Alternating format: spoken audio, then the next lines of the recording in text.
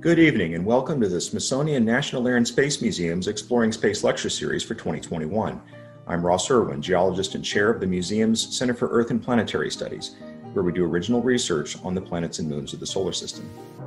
This year's Exploring Space lectures highlight the robotic missions that visit and sample other worlds, the planets Mars and Venus, Saturn's largest moon Titan, and the asteroid Bennu. Tonight, our distinguished speaker is Dr. Zibi Turtle, a planetary scientist at the Johns Hopkins University Applied Physics Laboratory in Maryland. She's the principal investigator on NASA's Dragonfly mission to Titan. Dragonfly is a rotorcraft lander that will fly from place to place in the thick atmosphere and low gravity of Titan. The surface temperature there is 180 degrees Celsius below zero, or minus 291 Fahrenheit. In these extremely cold temperatures, you might be surprised to see a landscape full of rivers and lakes. These are made of liquid hydrocarbons because on the cold surface of Titan, methane is liquid and water is solid rock. Dr. Turtle has a Bachelor of Science in Physics from the Massachusetts Institute of Technology and a PhD in Planetary Sciences from the University of Arizona. Along with her role on Dragonfly, she is principal investigator of the Europa imaging system on the Europa Clipper mission to Jupiter and a co-investigator on the Lunar Reconnaissance Orbiter camera that is studying our own moon. Previously, she was an associate on the Galileo imaging team to Jupiter and the Cassini imaging science subsystem and radar teams to Saturn. She is a key voice in NASA's plans for future exploration of the outer solar system. She has won awards for her work on several NASA missions and for her scientific papers that have changed how we see these distant worlds. After Dr. Turtle speaks, we'll have time for questions and answers, so please feel free to submit your questions in the chat. Afterward, you can visit the National Air and Space Museum's website for more information on the final Exploring Space lecture for this season. I'm very grateful to our sponsors, Aerojet Rocketdyne and United Launch Alliance, for their continued support of this series. And thanks to all of you for joining us tonight to learn about Dragonfly, in situ exploration of Saturn's moon Titan, an organic ocean world. Thank you very much. I'm Zibi Turtle, and as the principal investigator of Dragonfly, I'm very happy to be here to talk to you about our mission and our exploration of Titan. I'd like to start by showing part of the team. Of course, as with any mission, there's a large group of people working on this. There are actually hundreds of people working on the Dragonfly mission right now. And this is a group of us from our team meeting last fall, held virtually, as so many things are these days. So why do we want to explore Titan? We don't know how life came to form on Earth, and we can't go back to study our own pre-biotic history. Everything here is pretty much overprinted by biology.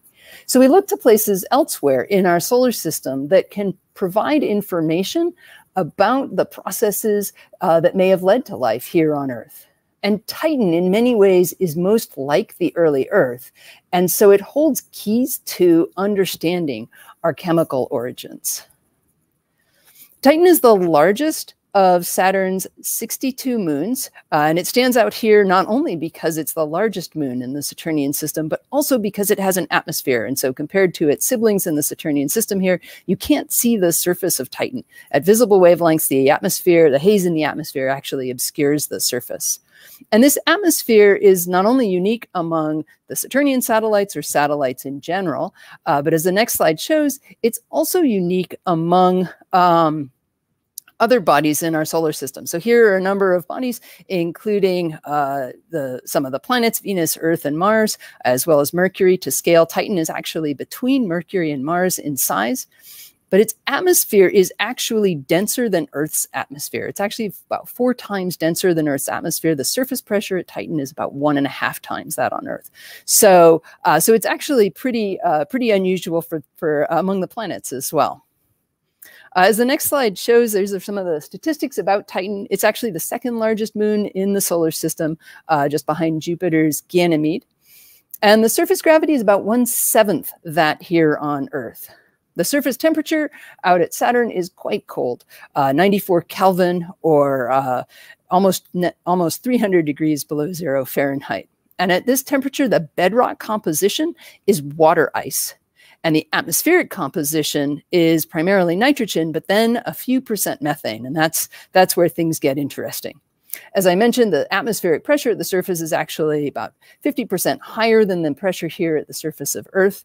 And then as the next slide shows, deep beneath the icy crust, there's actually a liquid water ocean in the interior of Titan.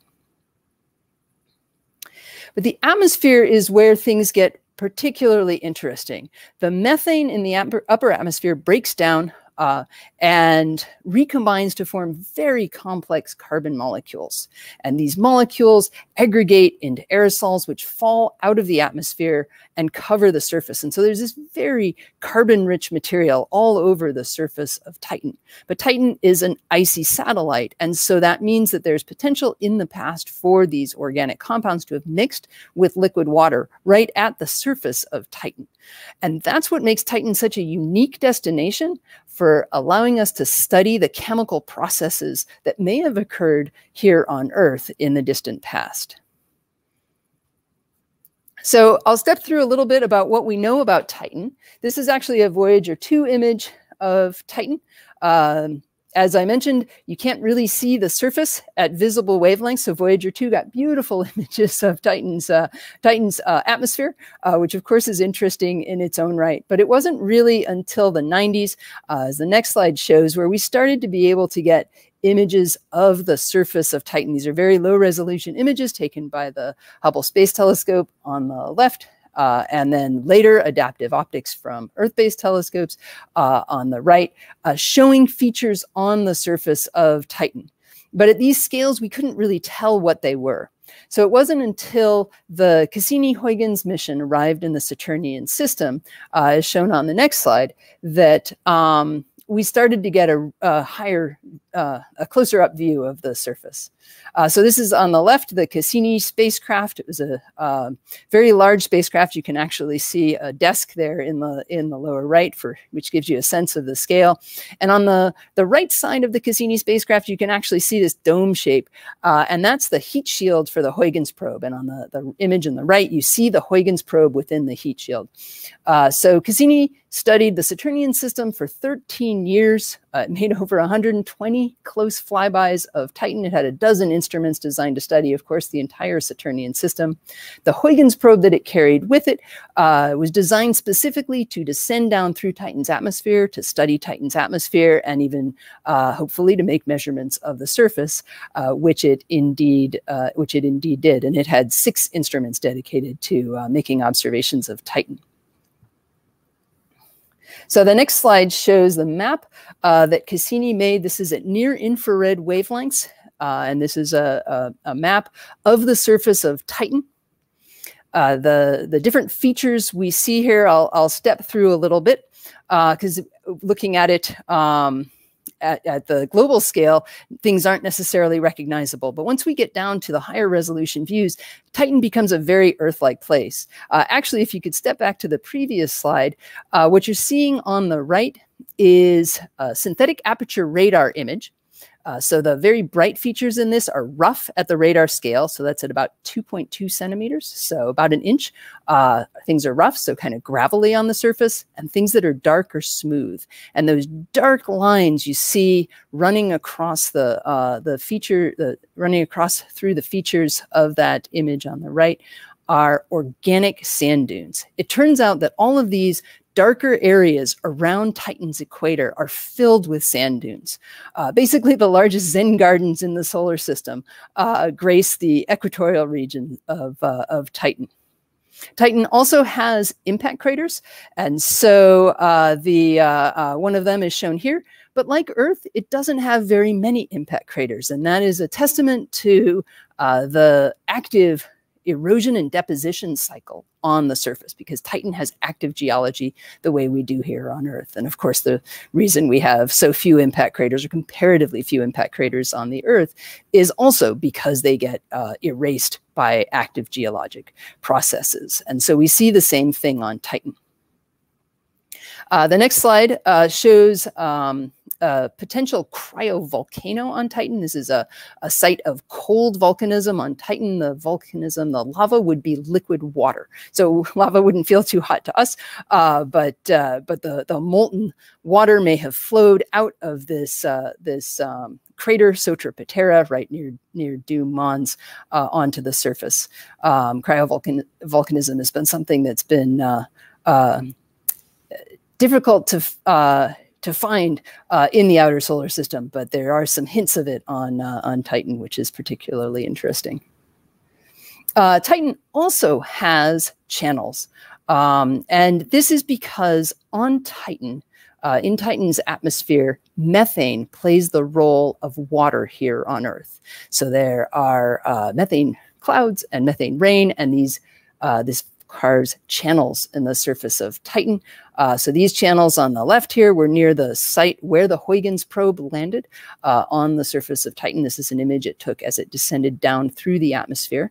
And the next slide shows the high northern latitudes of Titan, looking down on the North Pole, and those very dark features, again in this synthetic aperture radar image, are very smooth, and they're actually filled with liquid. And so we have these large seas and this field of lakes at Titan's North Pole, lakes and seas made of hydrocarbons, liquid methane and ethane. The next slide shows some of the clouds in Titan's atmosphere. There's a movie playing on the right, and you can see the clouds moving over. This is taken over about a 24-hour period of time. You can see the bright methane clouds moving above Titan's surface. And the next slide shows where the Huygens probe landed, and the view that Huygens revealed from the surface of Titan. Of course, the image at the right is the moon. That's Earth's moon with an astronaut standing on it. That gives you a sense of the scale. So the rocks we see on the surface of Titan on this gravelly plain are kind of water ice cobbled, about fist size. And they look rounded the way you get rounded cobbles in stream beds on Earth. So Titan is an amazingly familiar place in many ways, even though it's out in the outer solar system and the materials are very different. Nonetheless, the processes that occur on Titan are very similar to some of the geologic processes here on Earth. So Titan has the key ingredients necessary for life, at least life as we know it. There's energy in the form of sunlight that drives the rich photochemistry in the atmosphere. There's also, on the next slide, organic material that is the result of this photochemistry. And these abundant complex organics litter the surface where they've had the opportunity to mix with liquid water. This has been available at the surface in Titan's past at sites of impact cratering, where the crust will be melted by the energy of the impact, forming large pools of liquid water that can persist for long periods of time, and also at sites of potential cryovolcanism, as well as at the present deep in the interior ocean of Titan. But Titan actually has two liquids in the system, because there's also liquid methane in the methane cycle that I described. And it's possible that liquid methane could support the development of an exotic biological system as well. So on Titan, not only can we study this fascinating, rich chemistry, but we can study it in the context of a planetary environment with Earth-like surface processes, mixing and transporting and modifying materials. So with Dragonfly, we want to take advantage of the fact that Titan offers us the opportunity to look for answers to very fundamental questions. For example, what makes a planet, or in this case a moon, habitable? And what are the chemical processes that led to the development of life, as well as has life developed elsewhere in our solar system? Now, we don't really expect that life as we know it certainly would be terribly happy under the surface conditions of Titan at 94 Kelvin, but we would be remiss if we didn't look to see if there is evidence of biological systems in the past on Titan.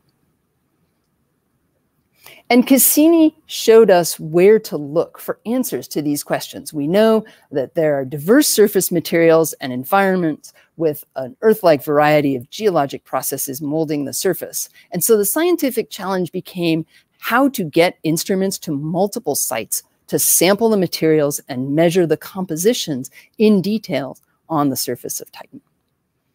But the atmosphere, which is the source of this rich organic material, also gives us a way to explore Titan.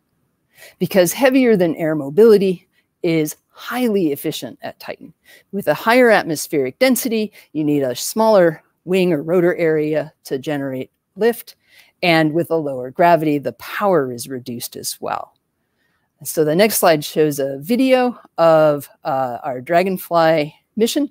It descends down through the atmosphere, much like Huygens did under a parachute. But then Dragonfly, as an octocopter, can spin up rotors and fly to its initial first landing site on the surface of Titan. So Dragonfly is an octocopter. It's got 4 pairs of rotors. It's actually an X8 octocopter in this configuration. Dragonfly takes everything with it the same way the rovers on Mars do. And we communicate directly from the surface of Titan to Earth. So you see the high gain antenna being deployed there and then being stowed again for flight to make it more aerodynamic, which is something we're not used to having to worry about in planetary exploration all the time. So Dragonfly as a mission consists of a few different mission elements. There's a cruise stage. This is the spacecraft that will take us from Earth to Titan. And then there's an entry vehicle that will protect Dragonfly as we go down through the Titan atmosphere. And then within that, there's the lander itself. Of course, because we can fly, we have the capability to make measurements both on the surface as well as in flight, doing aerial imaging and even doing vertical profiles of atmospheric parameters. I mentioned that we do direct-to-Earth communication. The high-gain antenna is articulated so that not only can we stow it during flight to be more aerodynamic, but we also can use that to track where Earth is to communicate with Earth. But this gives us another advantage, which is that by mounting 2 cameras, and you can see at the top of the circular high-gain antenna, there are 2 boxes. Those are 2 cameras, and we can use the articulation of the high-gain antenna to point around the lander and build up panoramas of the terrain surrounding the lander. Like the Perseverance and Curiosity rovers, Dragonfly is designed to use an MMRTG power source. This charges a battery that we use to do all of the high energy activities like flying and making science measurements. The MMRTG is actually a fairly inefficient power source, and there's a lot of what's typically called waste heat, but for Dragonfly, that's a very important part of our thermal design, in that this waste heat allows us to keep everything warm in the interior of the lander on the cold surface of Titan. And also, because we tend to think about drones as fairly small vehicles, sometimes that we can fly around, in our own backyards. I like to show this picture for scale. So this is me, and I know you don't really know how tall I am, but I'm a pretty average height, and I'm holding one of the prototype rotors. So this gives you a sense of the scale. Dragonfly is the same. Is about the same size as Perseverance or Curiosity. So that really gives you a sense of how much easier it is to fly on Titan. We can take a vehicle the size of one of the Mars rovers and be able to fly from place to place to explore. So Dragonfly is scheduled to launch in 2027 and arrive at Titan in the mid-2030s. We're actually going to arrive at about the same time of year, Titan's year, as the Huygens probe, basically 1 Titan year after the descent of the Huygens probe in January of 2005. And we're going to a similar latitude. So we actually know what the atmosphere is like at this location and time of year on Titan. And the next slide, as the next slide illustrates, we actually do direct atmospheric entry. We don't need to go into orbit around Saturn or Titan. We go straight into the atmosphere. And we have a very extended sequence because the atmosphere is so extended that it's actually about a 2-hour duration to get from the top of the atmosphere, the entry interface, down to the surface. So for Mars, we hear about the 7 minutes of terror and this very short period of time where every step in the entry sequence needs to happen very rapidly. For Titan, we have much more time during the descent. This shows where on Titan we're landing. So the initial landing site is in the equatorial regions just south of an impact crater called Selk. And the next slide shows a zoomed in area here with our initial landing site in that approximate landing ellipse. And this is within the dunes and interdunes and just south, as I mentioned, of this impact crater. So this landing site gives us access to a variety of materials, which is what we want to be able to do. We want to be able to measure the compositions of multiple materials. And we can access in this area the sand dunes themselves, the organic sediments that make up the sand on Titan. We can also measure the composition of the interdune areas, and these are large flat areas that on Titan have materials with a water ice component. And then we can travel to the impact crater where we can actually make measurements of materials where liquid water and organics may have mixed over time. So the next slide shows a terrestrial analog to the Titan dune fields. This is in the Namib Desert. These longitudinal dunes in Namibia are very similar in scale to the dunes we have on Titan. So you can see the two, thank you. If you stay on this slide, you can see the two different materials there. The interdunes are bright in that aerial image at the top, and the dunes themselves are a darker orange. Of course, on Earth, this is both silicate material, but on Titan, we have this water ice interdunes and the organic dunes. The image at the bottom just shows what a great landing site and interdune is, this wide, flat area, a couple of kilometers across between the dunes. And so, of course, from an engineering perspective, these are perfect places to look for landing sites. And the next slide shows the traverse that will take over a little over 3 years of exploration or over 70 Titan days of science operations. We'll traverse, depending on where we land in the landing ellipse, up to 180 kilometers or so across the dunes and interdunes and into the ejecta blanket of the impact crater and possibly down into the impact crater itself, exploring a couple dozen unique sites along the way. And I should say, this is an icy satellite, and like most icy satellites, the topography is actually very subdued. And so there's a very exaggerated scale to the topographic profile here, where the dunes are 100 meters or so high, but the horizontal distance represented here is 200 kilometers. So it's actually very, very subdued topography. Dragonfly is designed to make multidisciplinary measurements at Titan. We, of course, want to understand the chemistry, the components available, the chemical processes that are working, and whether they're producing biologically relevant compounds. But we want to put those into the context of the Titan environment. So we want to understand the atmosphere conditions of the atmosphere, whether they're methane reservoirs, for example, at the low latitudes here. And then we also want to understand the processes that mix organic materials with past surface liquid water reservoirs or the subsurface ocean. And we have the ability to search for chemical evidence of water or hydrocarbon-based biosignatures.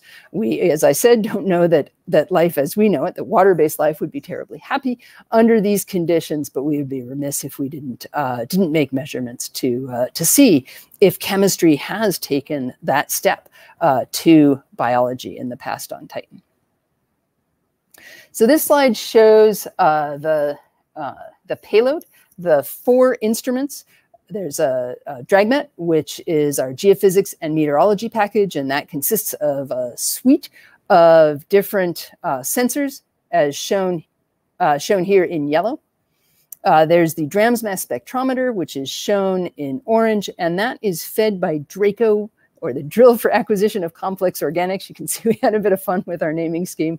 And you can see the 2 red drills, one on either side of the lander, and the tubing. We actually can use pneumatic transport to bring surface samples into the mass spectrometer. The cameras are shown in blue. We have a science camera suite of 8 cameras. I mentioned the 2 on the high gain antenna that we use to build up panoramas. There are also downward cameras and forward-looking cameras, and I'll talk about these a little more. And then we have a gamma ray and neutron spectrometer called Dragons, and I'll talk about each of these a little bit more.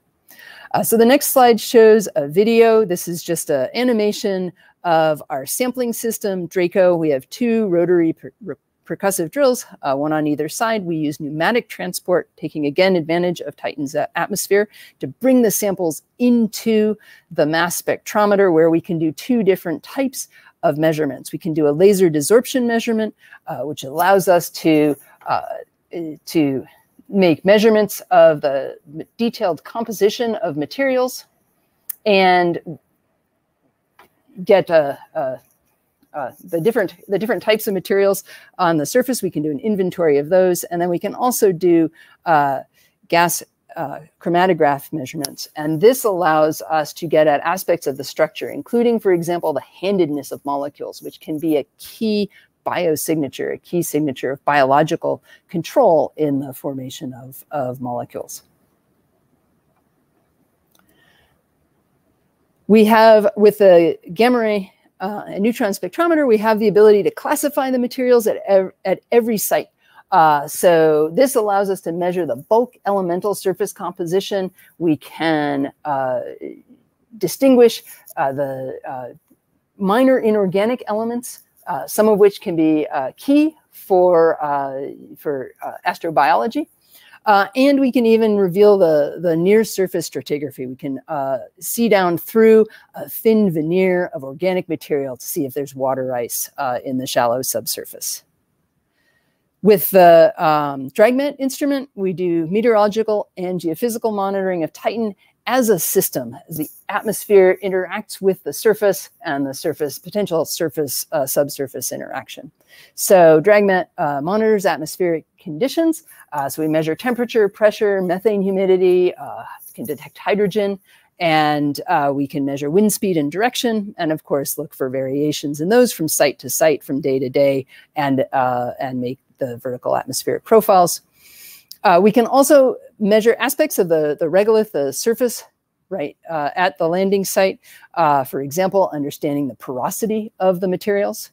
And then we can also make measurements of the interior, or the seismic activity. And so the next slide shows a simulation of Titan seismic activity. Dragonfly is designed to characterize the level of seismic activity of an icy ocean world, which is a very unique seismic environment. The next slide shows just some simulations of the images we'd be able to take.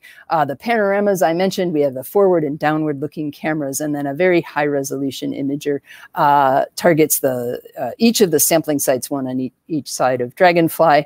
And you see an example on the right. We actually have LED illumination, so we can use that to bring out the different aspects of the surface materials and get at the composition that way. And as the next slide shows, we can even use illumination in the near ultraviolet to search for the presence of organics that may fluoresce under UV illumination. So that'll be a pretty cool nighttime experiment.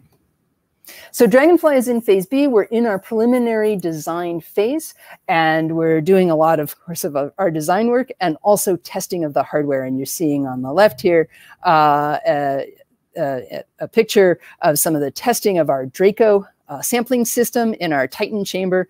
This is our Titan environment chamber that can go down to Titan temperatures and up to Titan pressures. And then on the right, we've been able to do some wind tunnel testing as well in one of the Langley facilities. And the next slide shows some videos. This is our autopilot flight test from just a few weeks ago. This is actually just here, just down the road here in Maryland, doing a full autonomous flight test here. And the images on the right show the image stream as being captured by the lander. Of course, we on Titan, we don't have GPS, we don't have you know, the infrastructure that Mars has. So Dragonfly will be navigating by itself using terrain relative navigation, and so we're testing that out here in a nearby field. So if you go to the next slide, the team is really hard at work. There's a lot going on, and we're very pleased to be able to keep making progress even with everything else going on. We feel very thankful to be able to continue progressing work on Dragonfly. And although 2027 sounds like a long way away, there's a lot to do between now and then, and we're all just really looking forward to exploring Titan in the 2030s. Thank you. Zibi, thank you very much for that presentation. I'm Ross Irwin with the Air and Space Museum, and I'd like to invite our viewers to submit their questions in the chat. I have to tell you, when we first got those Cassini-Huygens observations of Titan, we had seen predictions of rivers and lakes on the surface of Titan. And then we went there and we saw pictures of rivers and lakes. And I remember thinking, wow, that just happened. And I really felt the same way when Dragonfly was selected. I mean, this is one of the most ambitious mission profiles I've ever seen. Just an absolutely stunning, you know, set of goals and technology that you're making available. We have a ton of questions from the audience, and so I'd like to start with those. You're flying through this dense atmosphere of Titan, and you talked about the descent. Why does the descent take longer on Titan than on Mars, and how is it different? It's because the atmosphere on Titan is very extended. So Titan has, it has an atmosphere that is denser than Earth's atmosphere, but it's got a lot less gravity. So the atmosphere is very vertically extended. So Cassini, to give you a sense, Cassini's closest flybys were at about 1,000 kilometers altitude. It took about a year of planning to get Cassini down to 900 kilometers altitude to make sure we were in a safe orientation, that the spacecraft wouldn't tumble, because there's so much atmospheric drag even up at 1,000 kilometers that the spacecraft can feel it. The Martian atmosphere, by comparison, is much thinner than Earth's atmosphere. And so it's just very quick to get down through the atmosphere. And of course, Mars has a lot more gravity than Titan does as well. These lakes and seas on Titan, made of liquid hydrocarbons, they're thought to have very subdued waves in them. How do we know that, and why is that the case? So there are a number of ways that we can measure or look for waves or surface roughness. So the VIMS instrument, the Visual and Mapping Spectrometer on Cassini, was able to make observations of the reflection of the sun, basically the specular point, right? So the reflection of the sun off the surface of the liquid. And by looking at, you can kind of imagine this. It's raining here right now, and so if you look at a wet surface that's rough, like pavement, under a street lamp, you see a kind of broad, diffuse area. Whereas if you look at a puddle, a very smooth puddle, and see a street lamp reflected in that, you just see the reflection, and it's a much sharper image, effectively, of the reflection. And so in those those VIMS observations of the specular reflection of the sun off the surface, the glint was very sharp, and so that would be consistent with that was lightning. That would be consistent with a very smooth liquid surface without waves. Later in the mission, the Cassini radar, which also can measure the roughness of the surface, did see evidence of roughening of the surface that may have been waves or some other phenomenon. Most of the observations of the lakes and seas were made during the northern spring, before kind of all the weather activity would pick up at the North Pole. And so in terms of meteorology, we would have expected calmer conditions, and then perhaps expected to see waves later in the mission, or perhaps after the end of the Cassini mission. The technology that you're using for this mission, both for the aircraft itself and for the instruments, is that technology already fully developed, or are you still developing it, working toward the mission launch date? One of the great things, actually, about Dragonfly is that we've been able to really use a lot of existing technology. So we don't have to invent a lot. The innovation is in the application of existing technologies to exploring Titan. So, for example, there has been, just this huge amount of technology development for drones, as well as for autonomous flight. And so we're able to take advantage of that development that's already been done, and then apply that to exploring Titan. Similarly, a lot of the instrumentation that we're using already exists. The mass spectrometer, for example, is actually based very closely on the SAM mass spectrometer that's on the surface of Mars right now. So again, we've been able to leverage technology. That doesn't mean there isn't some technology development, because of course the Titan environment is very different from Earth or Mars, and so we do need to do a lot of testing and demonstration to make sure that things are designed to work effectively and safely in the Titan environment as well. So that's most of our technology development is related to the testing for the Titan environment itself. And you've been involved in research and exploration across a wide range of the solar system. Which questions related to Titan and to this mission in particular are you most excited about answering? Oh, that's a long answer. I mean, it's fascinating to really be able to explore the chemistry of another world, and a world in particular that has such complex organic chemistry. It turns out that many of the moons in the outer solar system are ocean worlds, and liquid water seems to, be available at least within many of these moons. But the degree of complexity of the organics on Titan are really unique. So that's particularly interesting. But what I'm really excited about actually is that we get to do these very detailed chemistry measurements and then put them in the context of Titan as a system, because Titan is a very complex system. And so the fact that we can also understand Titan's atmosphere and make observations of the surface geology and even listen for Titan quakes really will give us a kind of complete picture of Titan as a system, and give us a lot of context for interpreting the chemical compositions that we measure of the different materials. So that answer actually leads us right into the next question, which is, to what degree are you going to be able to determine exactly what these organic compounds are? Are you going to be able to determine any of the individual building blocks of life, RNA, that kind of thing? So we'd be able to detect molecules of a wide range of sizes. Proteins and amino acids, of course, are of particular interest chemically, because they are relevant to to life as we know it. So we will be able to measure the specific compositions and some of the get information about the structures of the molecules over a wide range. But that definitely includes things like amino acids. We will have other ways of looking for biosignatures, right? You want to have a few different ways of getting at whether there is actually biological control of production of molecules. So we have a number of ways of doing that, some related specifically to the compositional measurements, but we can also, for example, we have a hydrogen sensor. We'll be able to detect if they're hydrogen sources or sinks, and that too can be a metabolic signature.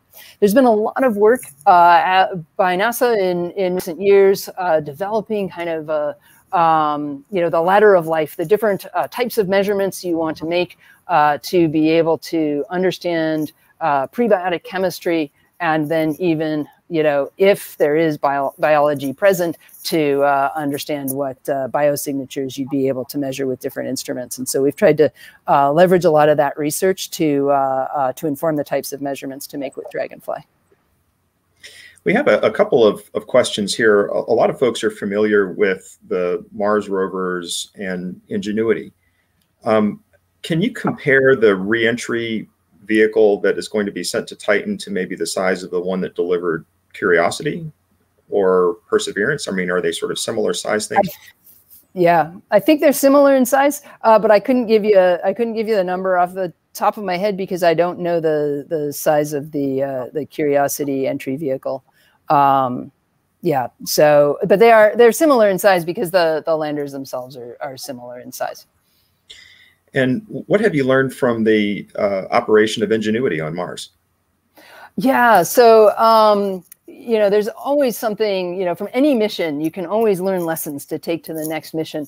And both the in situ mobile exploration of the rovers on Mars, as well as, you know, the specific flight that Ingenuity's done on Mars, are very informative, right? It's a very different way of exploring a planet compared to being in orbit around a planet or being in orbit around, you know, Saturn and doing flybys of Titan. Being in the environment and really living in the environment and operating in the environment is very different. For Titan, where the days are 16 Earth days long, no one's going to have to be on Titan time the way people go on to Mars time for Mars exploration. But we've really learned a lot about good practices and techniques for doing in situ exploration, and we've been so excited to see Ingenuity's flights and all they've been able to do on Mars. Can you tell us a little bit about the artificial intelligence that is going to be used for this spacecraft? Saturn is so far away that there's not going to be somebody sitting there with a joystick making this thing work. I mean, you have to tell it what you want to do, but then it has to be able to do it by itself and observe the hazards around and to be able to land on flat ground and that kind of thing. How does all that work? Right. So so we have a number of different sensors that will be able to detect aspects of the surface to identify safe landing sites. So we have radars, we have lidars, and then for the navigation, we use terrain relative navigation with images that we take along the ground track as we fly over Titan. As you say, Titan's a long way away. The light time is well over an hour. The one-way light time is well over an hour. So Dragonfly needs to be able to fly by itself, navigate by itself, and identify landing sites by itself. In fact, Dragonfly will do a pre-flight checklist, you know, the same way you do here on Earth. You know, it'll measure all the different atmospheric conditions. It'll say, you know, it'll send that data back to Earth. We'll review it. We'll transmit a go, no go to Dragonfly. But then Dragonfly will actually do another pre-flight check just before it takes off. And it will be the final arbiter of whether it takes a flight that day. The benefit of being able to fly, among the benefits of being able to fly, I should say, is that we can actually scout out landing sites in advance. So we actually have a leapfrog exploration strategy. So we'll know what direction we want to go in, and we'll you know, command Dragonfly to fly in that direction. But from any given landing site, as we go to our next previously scouted landing site, we'll actually fly past that landing site and scout out a new area of interest, and then come back to the previously scouted landing site. And that gives us two benefits. One is that we can scout it out for hazards and make sure that there are landing sites that are safe within the landing zone that we identify. And also from a scientific perspective, it gives us an opportunity to look ahead and see what kinds of things we may be able to make measurements of in different landing sites, and you know, and select an area of scientific interest as well as an area with safe landing sites. That's really a neat process, because having been through the same kind of thought process with Mars on a number of occasions, I mean, we pick these areas of Mars that are interesting. We just study the heck out of them from orbit to make sure that they're safe and temperature doesn't go up and down too much, and just a whole wide range of things. So you're basically doing that in real time on each flight, looking to where you're going next. Yes, what happens to exactly. the spacecraft? What happens to the spacecraft that will deliver Dragonfly to Titan? So we separate from the cruise stage. That will that continues on. The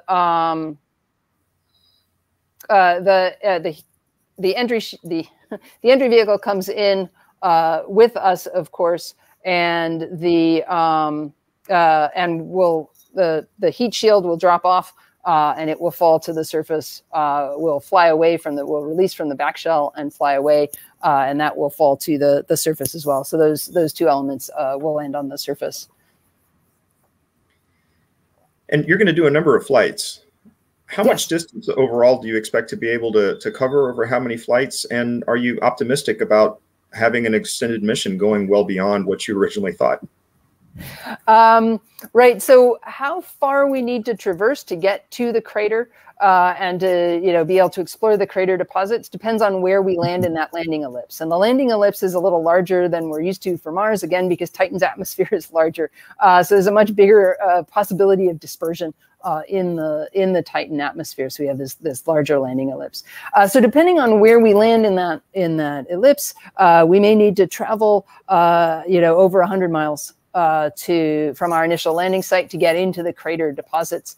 And of course, as we've learned from exploring Mars in situ, there are all sorts of fascinating things you find along the way. And so there's always this kind of healthy tension between staying and making more measurements in this area or going to see what's beyond the horizon.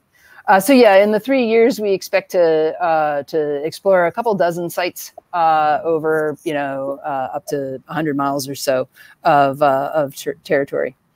And it's certainly exciting to think about possibly getting to have an extended mission. The limiting factor in terms of lifetime is the heat output from the MMRTG. And once the heat output drops too far, then Dragonfly won't be able to stay warm. But that time is several years. So we can certainly think about the possibility of extended missions, either staying in one place and being a meteorology and seismic station to really kind of dig into aspects of Titan's atmosphere and subsurface, or continuing on and exploring new terrain. Yeah, that technology, being able to power these spacecraft, that far from the sun, you can't use solar panels. You have to rely on nuclear power sources, and they decay fairly quickly. They do. But for Dragonfly, we would have several years of power and heat from the MMRTG. So much longer than the nominal missions. So hopefully we'll be able to explore further afield. The next couple of questions we have here focus more on people than on robots. Do you have community outreach programs planned and incorporated into your mission? Absolutely. So we're working with NASA right now to develop our education, our communication and engagement plan is what it's called. So we're working with NASA to develop that. We obviously, we're very excited about Dragonfly and exploring Titan, and we want to bring, people along with us for the excitement, not only of exploring Titan, but right now, right? I mean, the development stage, the testing stage, it's all very exciting. It's very challenging, but it's very exciting. And so we want to be able to share that. And so, the various videos, for example, that I showed are things we're trying to make sure we're doing releases and keeping people up to date on all the things that we're doing, because we're really excited about that. We also have we have a guest investigator program for early career and graduate students to bring people in who aren't already, connected to Dragonfly or planetary exploration to try to broaden participation in the mission. And we need to really think as a long-term outer solar system mission. We really need to think about ways to continue to bring new people in and develop and provide experience for early career members who 12 years from now, will be key members of the team doing science at Titan. Okay. Yeah, that last question actually answered the follow-on question, which was about bringing folks onto the team who may very well have senior leadership roles on the team, as you progress onward. I guess the last question that we have here before we have to wrap up for the night pertains to the personal experience of being on Titan. You said it has a dense atmosphere. It's a cold atmosphere. So it's not just that the pressure is higher, but it's so cold that the air is denser than it would be on the Earth. And you don't have a lot of wind. What would be the experience of walking on Titan if you were there yourself? Yeah, it probably wouldn't be gravitationally too different from walking on the moon. You'd feel very light. You'd be able to jump pretty far.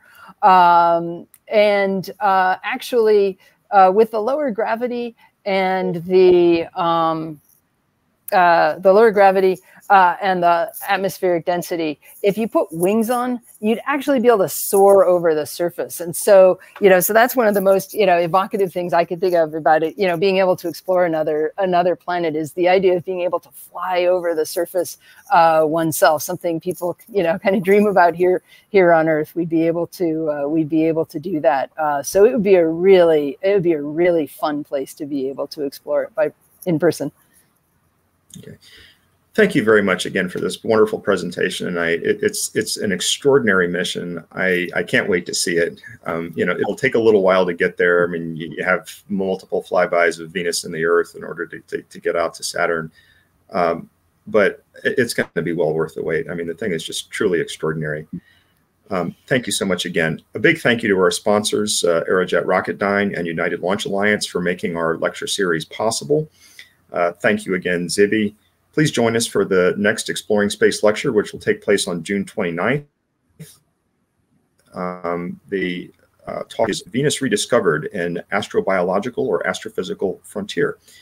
Please sign up for our reminders on our website and subscribe to our YouTube channel. And thanks again to all of you for spending your evening here learning about Titan. And thanks very much.